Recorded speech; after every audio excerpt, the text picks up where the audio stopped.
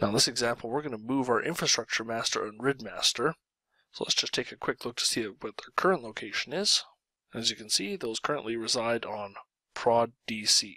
Now, in order to move those, we're going to use what is possibly one of the record holders for longest commandlet names, move AD directory server operation master role.